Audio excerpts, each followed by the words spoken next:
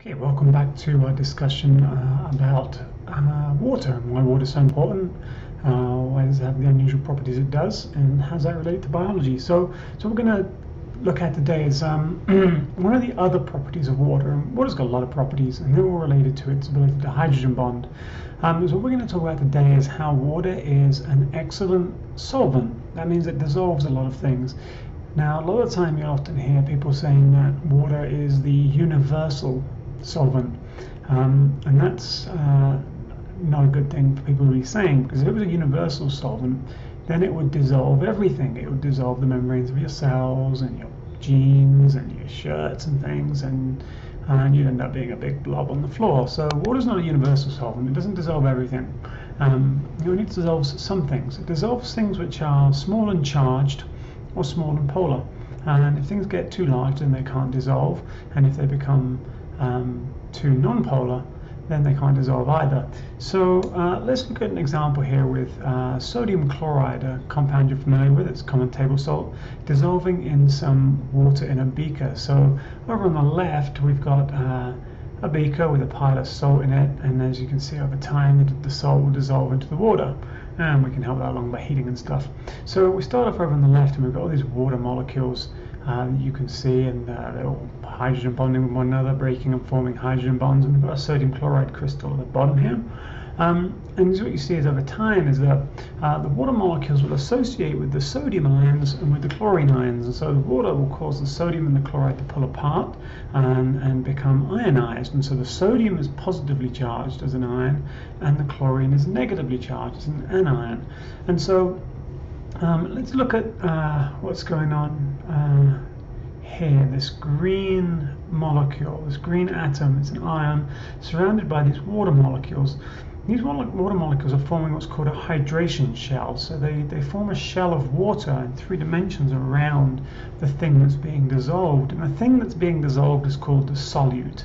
And the solvent is the thing doing the dissolving. So here, water's the solvent, and sodium and chlorine are the solutes. So the green molecule here, we'll talk about whether it's sodium or chlorine in a moment, is surrounded by these white molecules, these water molecules, and what you can see is that again we've got an oxygen molecule being shown, an oxygen atom, being shown in red, and the 2 hydrogens being shown in white.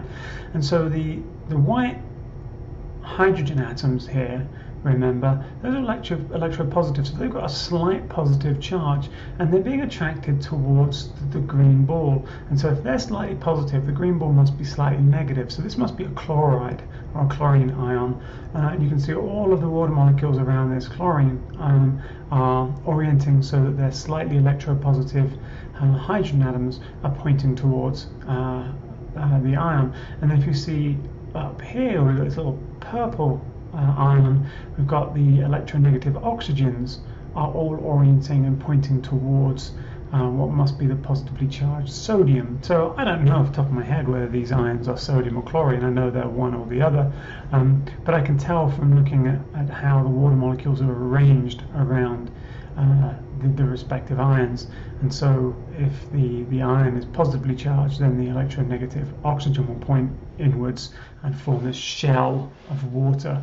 And so the water's being organized here around each of the ions, and so this is a more favorable state for the sodium, the chlorine, and the water molecules to exist in. And over time we can see the sodium chloride crystals become completely dissolved. So what we can do is we can represent a solvent dissolving in a solute dissolving in a solvent. And so on the left here we've got 1, 2, 3, 4, 5, 6. 1, 2, 3, 4, 5, 6 A molecules, 1, 2, 3, 4, 5, 6 Bs. So the A's and the B's are at equal concentrations, assuming this little beaker here is completely full at the top.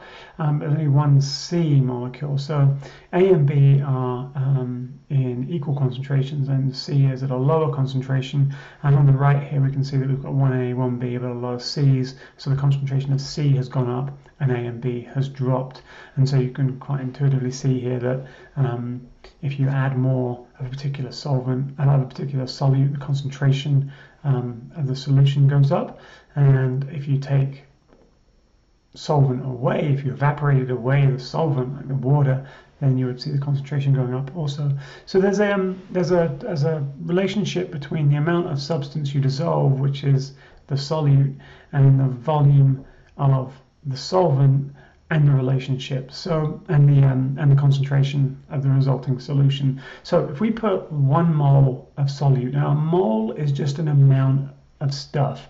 It's like having a bushel of corn or a dollar. A dollar's an amount, it's 100 cents.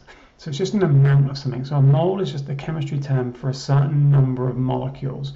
That's a big number. It's 6.022 times 10 to the 23. You don't need to memorize that. Don't bother memorizing stuff you don't need to. All you need to do is know that a mole is an amount of substance. It's an amount of stuff, a number of molecules. And so if we put 1 mole of solute in 1 liter of solvent, so the liters of volume, so we're putting an amount of something in a volume of fluid. So that could be a mole of coffee powder in a liter of water. That would give us a particular concentration. So 1 mole in 1 liter is a concentration of 1 molar. So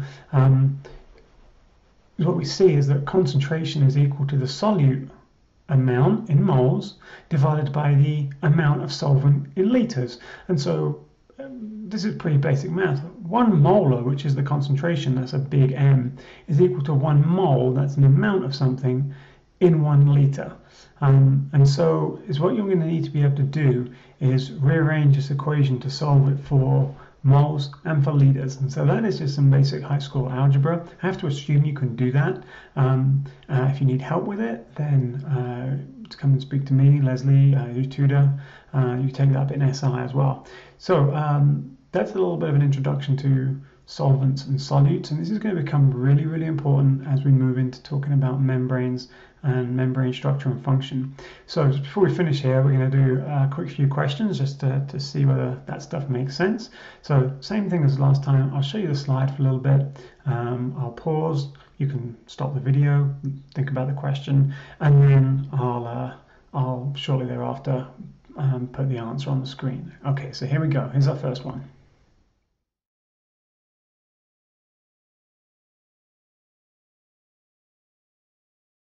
Here comes the second one.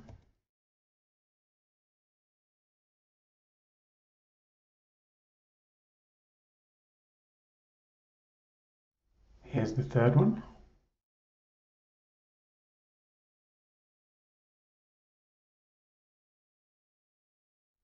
And the fourth and last one.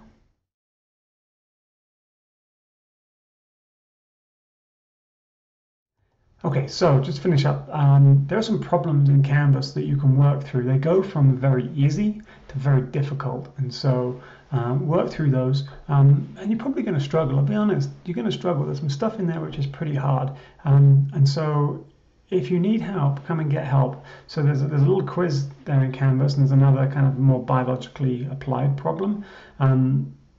You got to work with them, you got to try and see what you can do, look on Google, chat with your friends, but then if you're kind of stuck and you can't work something out after 10 or 15 minutes, you know, come and get some help from somebody. I've put solutions into them all, and the questions are algorithmic, so when you come back to practice, you're going to get different variables, so you can do it as many times as you like. It doesn't count towards your grade, it's purely for practice. So that's it for this short video. I'll speak to you soon.